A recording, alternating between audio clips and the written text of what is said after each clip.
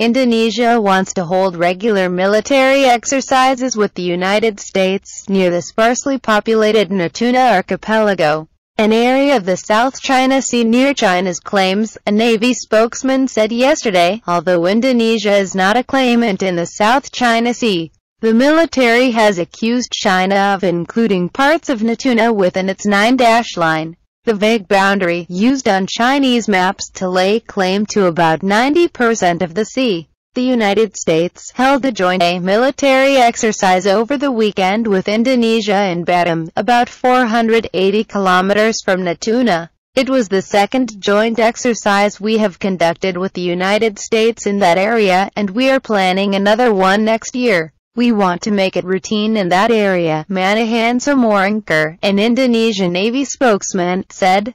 The military exercise included the use of surveillance and patrol aircraft, such as the P-3 Orion, which can detect surface vessels and submarines. The exercise could not be held in Natuna because of the lack of facilities to accommodate all of the aircraft, he said.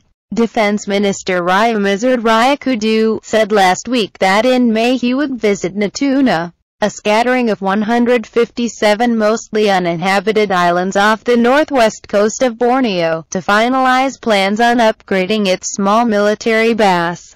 There has always been an airport in Natuna, but it does not have a lot of armed forces, only a few Marines, the minister said. We will add forces there, possibly air, Navy and land forces, Indonesian officials said. The joint military exercises with the United States and planned military build-up in Natuna were not in response to any specific threat. It is important to remember Indonesia is not involved in any disputes in the South China Sea, Somoranker said. We don't want an incident in the South China Sea and are committed to the diplomatic approach we have always taken, President Joko Widodo last month said. China's main claims to the majority of the disputed sea had no legal basis in international law. The Philippines, Vietnam, Malaysia, Brunei and Taiwan also have overlapping claims to the South China Sea, through which $5 trillion in shipborne trade passes every year. The U.S. raised concerns on Friday about China's rapid reclamation of reefs in the area.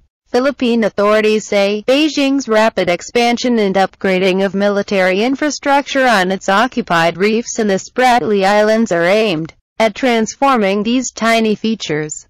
The Philippines yesterday accused China of trying to increase its presence in the South China Sea, saying its moves jeopardizes the region's peace and stability.